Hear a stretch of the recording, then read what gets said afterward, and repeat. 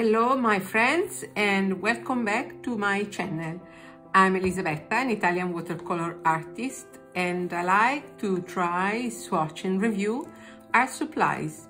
Today we are reviewing this new set of Supergranulation Watercolor Paint by Schminke.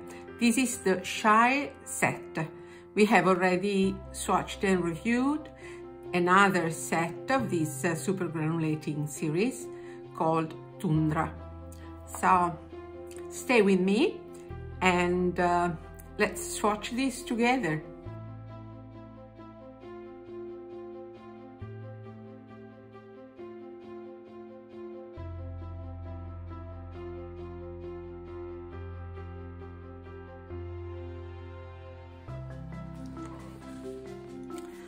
First of all, let's open it and see what is inside.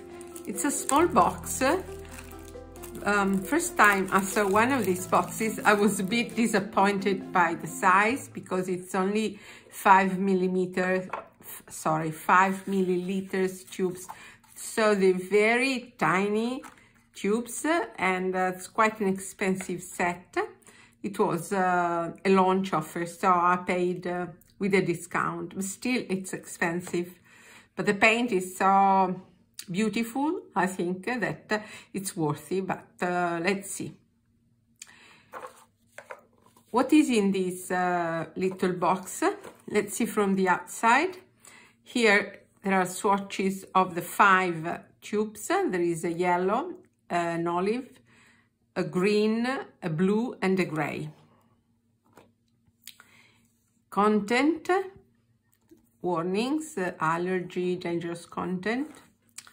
And there is in German, in English and in French a description of this supergranulating series. Actually, at this moment there are 8. Volcano, Desert, Shire, Deep Sea, Glacier, Galaxy, Tundra, Forest, plus Haze. I have already reviewed Tundra and I will put the link in the notes. And how they reach this granulating effect, they explain that they combine at least 2 granulating Horadam pigments. Horadam is the professional series of Schminke. So they have additional color changes. The rougher the paper, the stronger the granulating effect. Of course, on a rough paper, the texture gives you a stronger granulating effect. Today we are swatching on a paper that is quite smooth, so it's an acid test for this granulating effect. Let's start swatching. I'm so excited to start swatching this supergranulation paint. Let's start with yellow.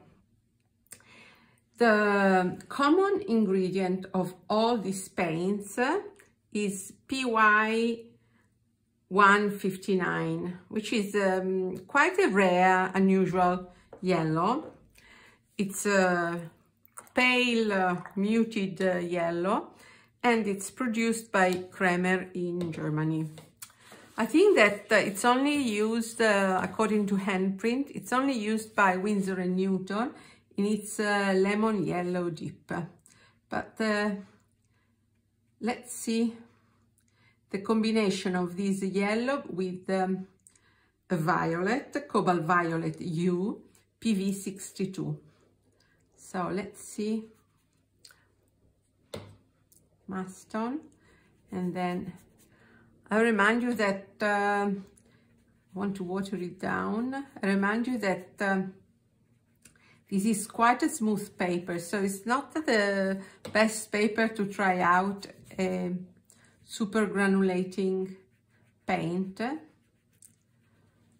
but if it is a granulation, I know it will show by experience. I will add some paint in the mastone.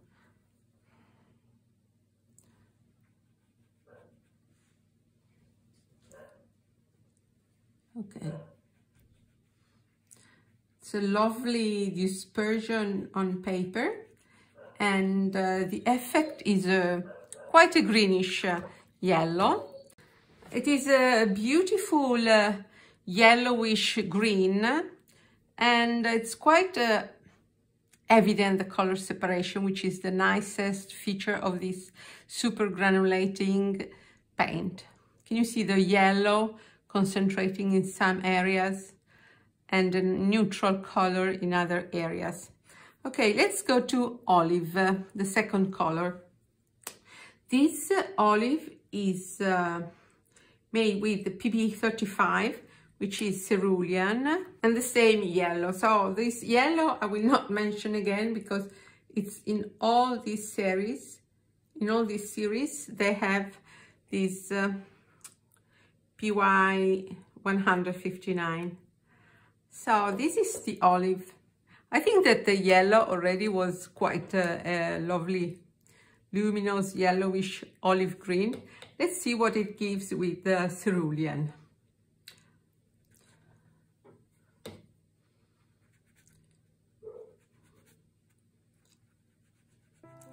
Nice dispersion on paper.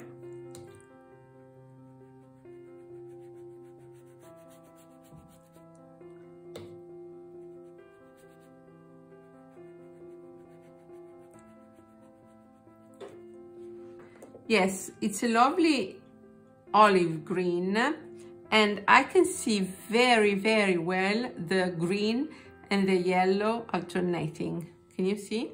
I will add some paint on my brush. Let's add more paint here. It has less flow on paper than the first one. It's more difficult to dilute it, but it's a lovely, lovely paint. I'm very curious to see the effect once dry. This paint is not easy to recap. Let's go to the third paint, which is green. Green is made always with the same yellow. And then it is PG18, which is Viridian. I will put some more paint this time.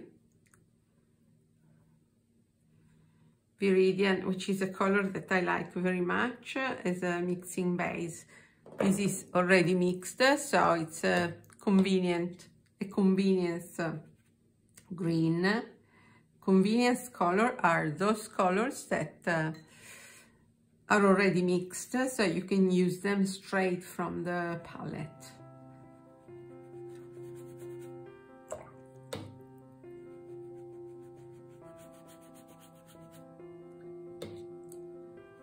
This is almost a grass green, and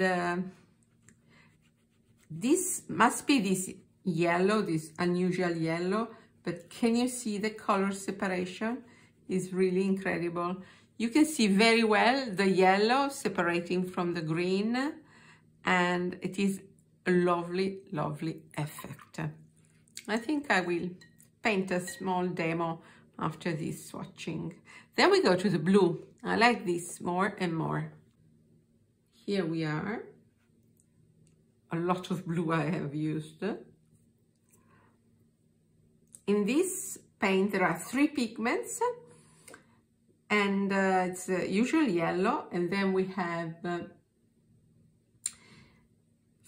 ultramarine PB29, which is known for its granulation qualities, properties, and then PG26, which is a cobalt green dark. So it's unusual, a cobalt paint with ultramarine.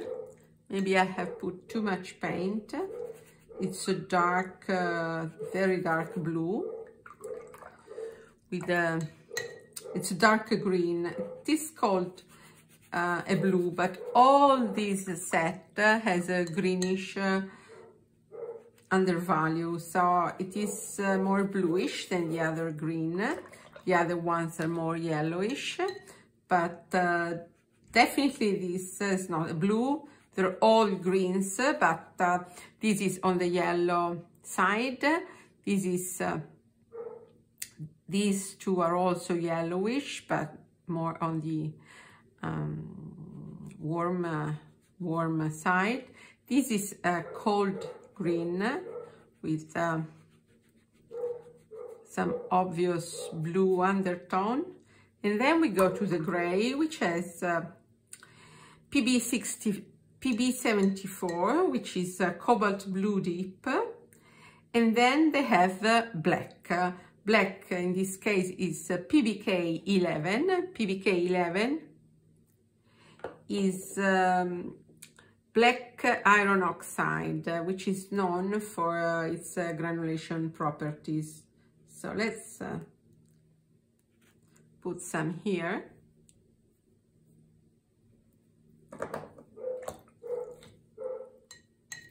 And let's swatch it. Let's dilute it. More water. This is definitely a gray. This is not a green. I don't see any green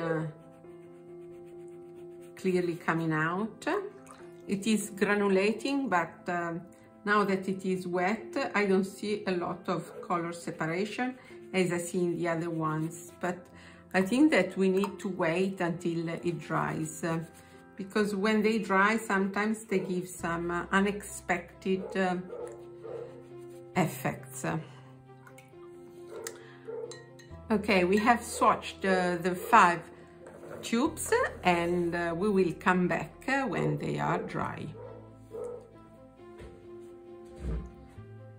And now a little demonstration sketch.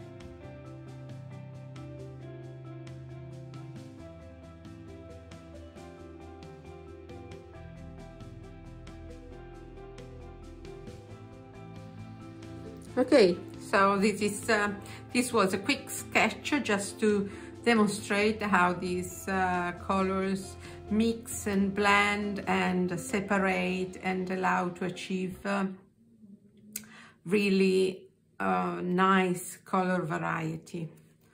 I'm completely in love with this paint, with this little set.